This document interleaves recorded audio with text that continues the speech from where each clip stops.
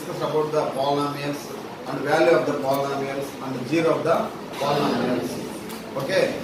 Today we will discuss about the factors of the polynomial. Factors of the polynomial. Factors of polynomial.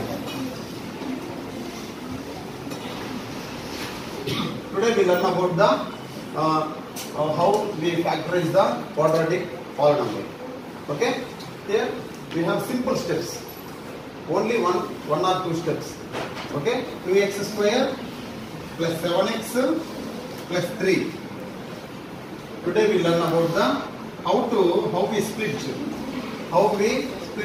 this given quadratic polynomial into factors. Okay.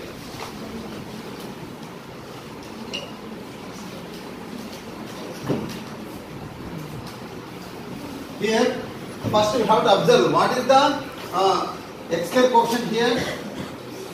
2. And then what is the constant here? 3. What is the value of 2 into 3? 6. Now consider next step. What is first we have to observe? Next we have to observe what is the quotient of x?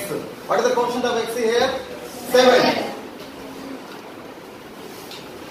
Now 6 can be split into one way, in a single way, such that if you multiply these two factors, you must get 6, and then if you add those two factors, 7.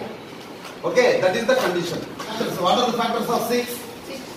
1, 2, 3, 6.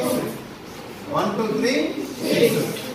Suppose 2 into 3, how much? 2 into 3, how much? 6.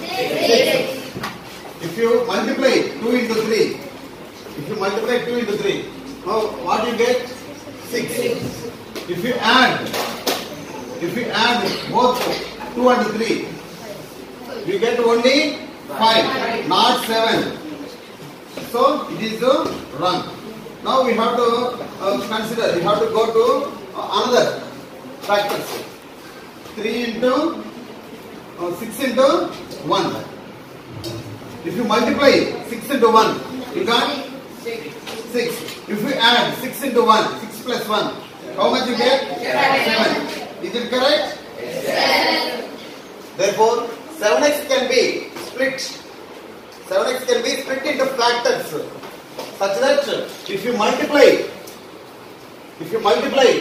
2 factors, you must get 6. And then if you add these 2 factors, you got 7. That is the main condition. Here we have x square, and then here, therefore 3x square into 3, how much? 6x square. 6x square can be split in such a way that 6x into 1x. How much? 7x. Okay. That is equal to 2x square plus 6x plus x plus 3. Okay. Now, what is the common here? 2x. X plus 3. Now, keep 1 as common. X plus 3. Okay.